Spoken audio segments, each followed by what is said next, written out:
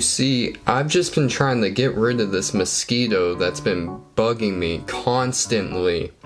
I've tried all of the mosquito repellents that are supposed to work. Well, they didn't work. And I even tried killing the darn thing myself, and I couldn't do it. I can't kill bugs, I'm no exterminator.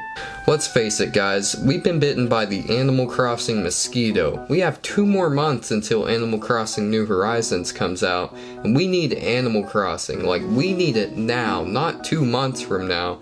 We need it now, we gotta play this game. But sadly, we can't. And we're just itching for Animal Crossing right now. Thankfully, in this video, I have a list of things that will satisfy that Animal Crossing itch. So, let's get into this list. The first thing on this list is really necessary if you want to make the wait less painful. It's simply just going back and playing one of your favorite Animal Crossing games. Right now, I'm currently replaying Animal Crossing on the GameCube. And I gotta say, it's just a joy to come back to. I made a new town and I'm making lots of progress. Man, it's just, there's something about replaying your favorite Animal Crossing game that's special. I have a lot of memories with that game and good nostalgia that comes along with it. So replaying it's gonna last me at least until New Horizons comes out.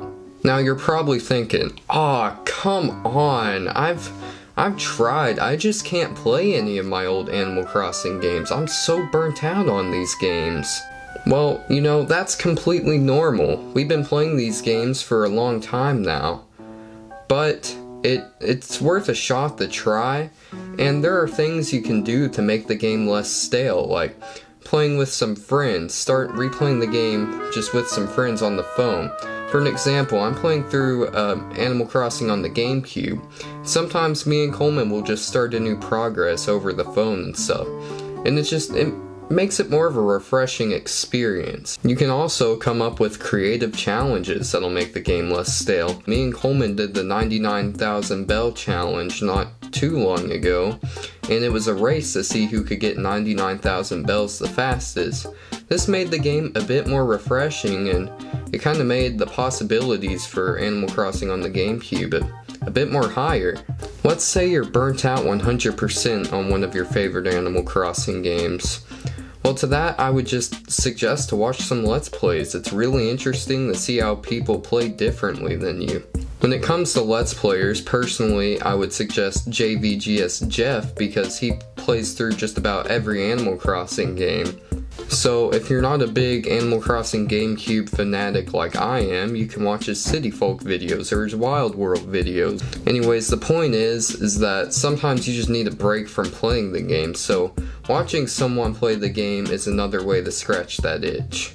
A couple days ago, I was looking at old photos and videos of one of my very first Animal Crossing towns, and it just made me really nostalgic and happy to see how far I've come as an Animal Crossing player.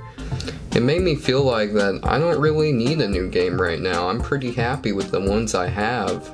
I don't know why I got that feeling while looking back at an old town, but you know, I highly suggest going back and just looking at some of your old towns. It's really interesting to see how you've changed as an Animal Crossing player. With the New Horizons gameplay footage, I feel like you could gather lots of thoughts and speculations. And a lot of people share these thoughts and speculations, but I know there's way more out there. So I highly encourage you to share these thoughts. Because, I mean, simply talking about New Horizons just kind of scratches your itch for Animal Crossing. And the Animal Crossing community is really kind, so I highly suggest you do that.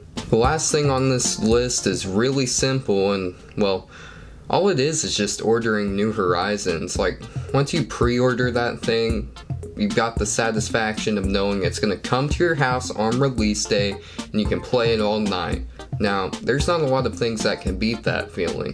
And now that I think about it, pre-ordering New Horizons is probably just the repellent to this mosquito. Just knowing that you're gonna have the game soon it's really something.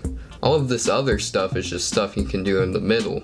Personally, I haven't pre-ordered New Horizons because I want to go to Walmart around release day and pick it up then. That's what I did with New Leaf. and there's something about doing that I just like. Anyways, everyone, I know this list wasn't very lengthy, but come on, it's only 2 months. We'll make it. Anyways, thanks for watching. I really appreciate it. Squeeze that subscribe button, and I'll see y'all later.